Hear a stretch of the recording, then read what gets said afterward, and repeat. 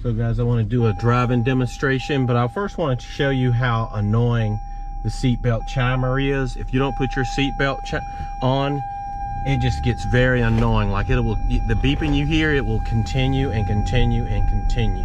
So I'm gonna put my seatbelt on. I know I'm supposed to have my seatbelt on, but if you think you're gonna use this vehicle for farm use and you just want to drive from point A to B on the farm, no, you're gonna put your seatbelt on. So anyway, I'm doing a driving and I'm gonna show you how to do the lane keep assist. So right now it has lane keep assist on, but it's not on lane centering. So I'm gonna show you how well that works. If you look up here, you can see the two white solid lines. And as I get over here on the white line, I don't have my hand on the steering wheel. I'm just gonna show you how it works. You see how it bumped me back over? So a car is approaching, I always make sure I have my hand on the steering wheel when a car is approaching. So I'm gonna try to get over to the orange line a little bit, and you're gonna see. So I actually went over to the white line and you saw how it gently brought me back over. It's a very mild response to it, for in that case, something that needed a much more dramatic response. So again, let's see, it's gonna try to cut me that way. You can see it turn the wheel on its on.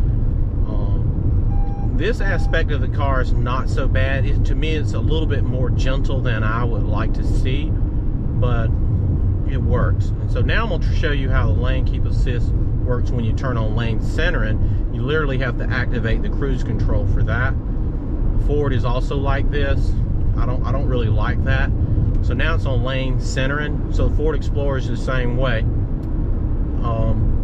Kia Telluride and Palisade, you don't have to turn on cruise control in order for it to be on lane center, and it can be on lane center and even without cruise control on, which I think is awesome. So anyway, I'm going to show you how it works. I don't have my hand on the wheel, but you can see if you look at the wheel real closely, you can see that the wheel is actually moving on its own, even though the road is pretty straight here. And you're going to have to let the system know that you're still here, so I will just every 10 seconds or so just touch the wheel.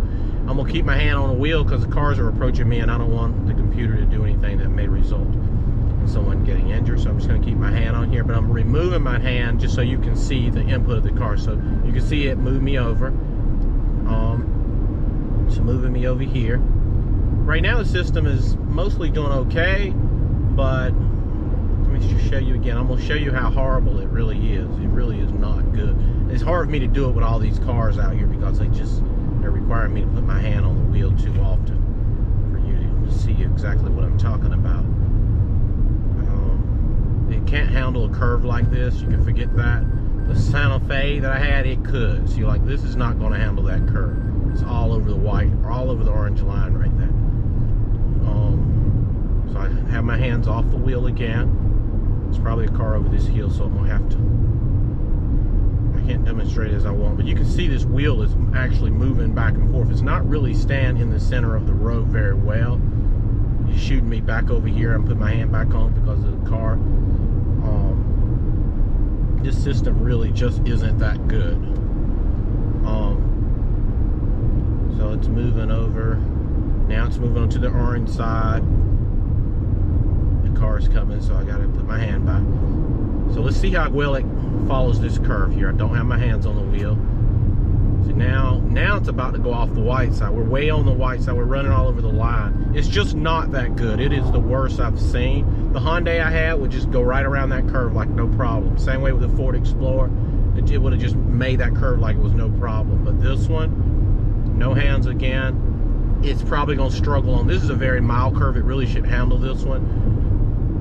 So far so good, but as we get in this part of the curve, we're all over the orange line. Like, it is not good at all. It's really, this is the worst I've seen, and it takes forever to correct itself. Like Hyundai would have already centered by now. Look at this. This is all over the orange line. It's terrible.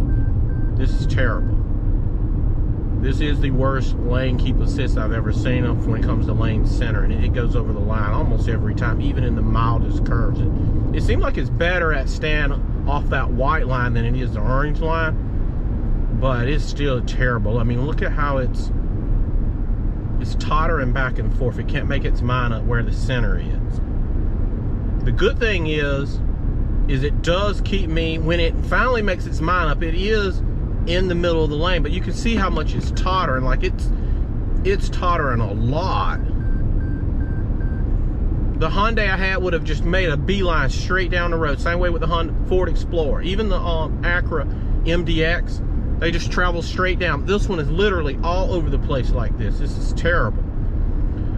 So anyway, I thought I would just demonstrate that, guys. One other thing I wanted to mention that I failed to mention earlier in this vehicle is every time you go to park, it engages the park and brake. You hear the park and brake motor engage every single time. To me, it just seems like that's excessive wear and tear on that on the park and brake actuator that just is not necessary, particularly when you park on a flat level surface.